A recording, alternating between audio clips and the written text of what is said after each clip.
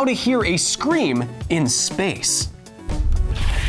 In 1979, the sci-fi horror masterpiece Alien introduced what is arguably the most famous tagline in all of movie history. In space, no one can hear you scream.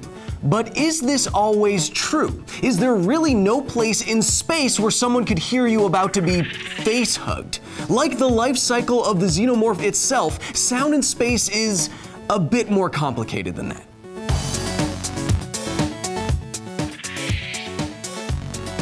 It's the one science fiction fact that everyone back on Earth knows, and the first thing that nerds watching a movie or show or playing a game will complain about. There is no sound in space. If you hear a ship exploding or blasters firing or someone talking out in the cosmic abyss, something has to be wrong. Some sci-fi stories stick to soundless space scenes more than others, explicitly because of worries about scientific accuracy.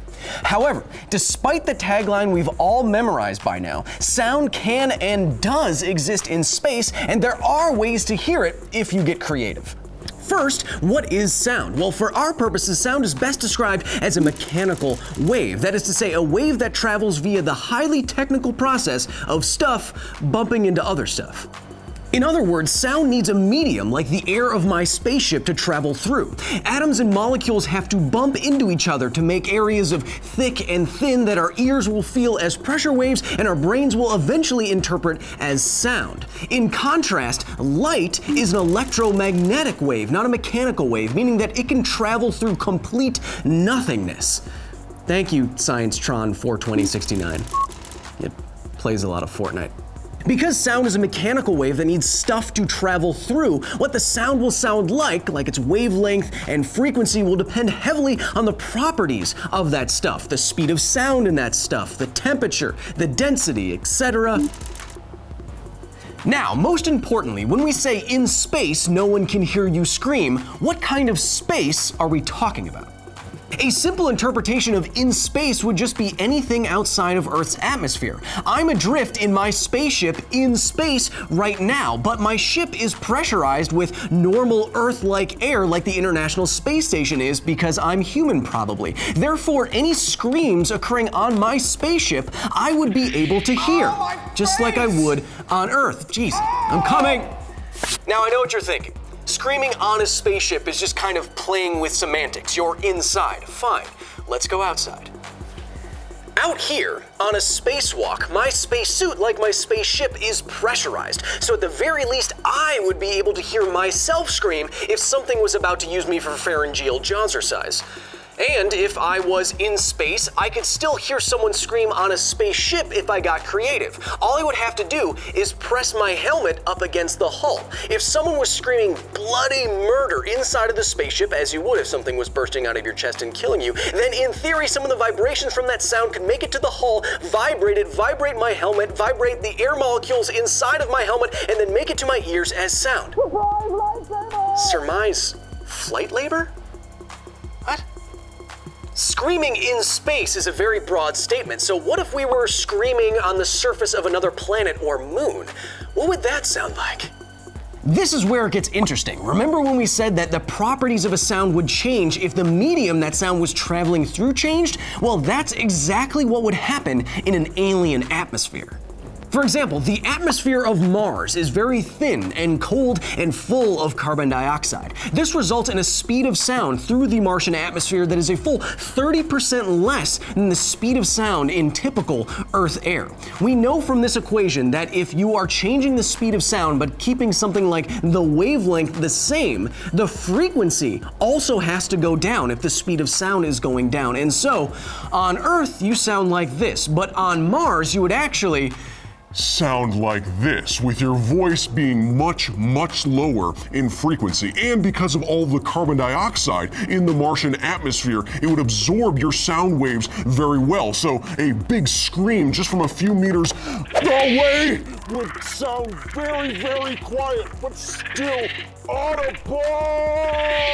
The atmosphere of the very scientifically tantalizing moon of Saturn, Titan, is thick. It's thicker than Earth's atmosphere, but it is very, very cold on the surface of Titan, like negative 180 degrees Celsius cold. And so the speed of sound on Titan is even lower than it is on Mars, which means, you guessed it, You would sound something like this, like you inhaled the opposite of helium, and pretty dang cool. And the Titanian atmosphere doesn't have the same sound loss problem as the Martian atmosphere, and so sound carries pretty well. If you were to scream on the surface of Titan, it would sound almost like it does on Earth. Yeah. Screaming on a planet like Venus would be a bit weirder. The Venusian atmosphere is 90 times thicker than the Earth's atmosphere, and the air is so hot that it could cook a pizza in the open air in just a few minutes. The air molecules are closer together and moving a little bit more energetically, and that would lead you to believe that the speed of sound on Venus is higher than the speed of sound on Earth, and you'd be right. The speed of sound on Venus is 20% higher than it is on Earth, which would make your scream on Venus sound like a chipmunk was being murdered. Except scientists like Timothy Layton and Andy Petkulescu have discovered and calculated that the Venusian atmosphere is so thick that your vocal cords would actually vibrate differently if you were screaming through it. And so instead of your scream sounding like a chipmunk being murdered, your scream would actually sound lower and deeper than in any atmosphere we've considered so far. Like Mars, though, the atmosphere of Venus would be very good at absorbing sound energy, and so a full scream might be completely inaudible just 10 meters or 30 feet away. My point is that in the right conditions, I would still be audible. You can still hear me! If by in space we mean any place outside of Earth, then there are definitely situations where someone could hear you scream, and there is still sound. If we're being fair to the quote, I think most people interpret it to mean that if you were all alone floating in the vacuum of space, then no one would be able to hear you scream. We could be pedantic again here and say that if anyone was listening into your comms like you are to mine right now, then someone would be able to hear you scream, and if you got desperate, another person floating all alone in the vacuum of space would be able to hear you if you simply touched your helmets together to get the vibrations like we did with the ship's hull, like a tin can telephone. What I think most people actually mean when they say in space no one can hear you scream, it's that sound cannot travel in space. And that's the complicated part. Like I just took off my helmet.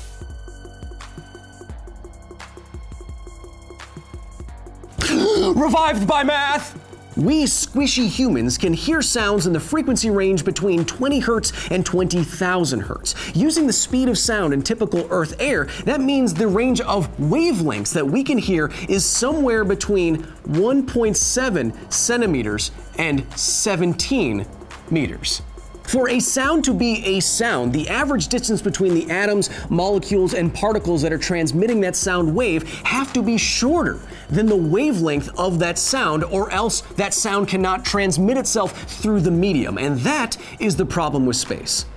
Space is the closest thing to empty that we know of, but it's not strictly speaking totally empty. There are a few atoms per cubic meter of void in space. In our own solar system, this leads to an average interaction distance of 10,000 kilometers, longer than the Earth is wide. This would lead to a wavelength that is way, way longer than even the longest wavelength sounds that we could possibly hear, and so no, a human screaming naked to the void in space cannot be heard in the same way that you are hearing me right now. All of this does not mean, though, that sound cannot travel in space. It does. In 2003, scientists using NASA's Chandra X-ray Observatory observed a black hole screaming. Looking into a gas cloud surrounding a black hole 250 million light years away, they observed ripples in that gas cloud that looked an awful lot like the ripples you'd see from sound waves, except these wavelengths were 32,000 light years long, about a third as long as the Milky Way is wide. The lowest frequency sound you've ever heard oscillated once every 20th of a second. The bass note that this black hole was in effect pumping out oscillated once every 10 million years.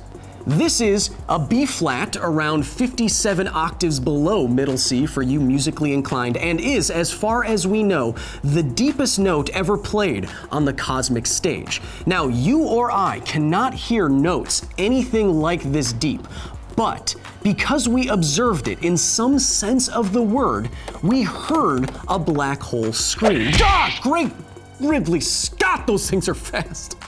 So there is sound in space, and in most situations we can imagine there is some way for someone to hear you scream, aside from you being totally naked to the void, and in that case, it doesn't really matter, does it? And think back to the first Alien film. In every single scene of that film, even though everyone is in space the entire time, if anyone were to scream, someone would be able to hear them somehow, and that's where the tagline comes from. I know that we're being pedantic here, but I think this kind of overanalysis can be very rewarding because with science, everyone can evaluate a scene.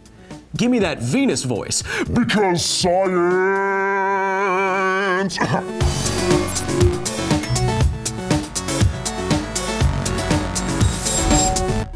Okay, so just to recap what your voice sounds like on different planets, this is Earth. And this is Mars. And this is Venus. And this is Titan. And this is Earth, Mars, and Venus, and Titan. This is how you sound on different planets. Earth, Ooh, Mars, ooh, Titan, and this is Venus. Okay. So just to recap,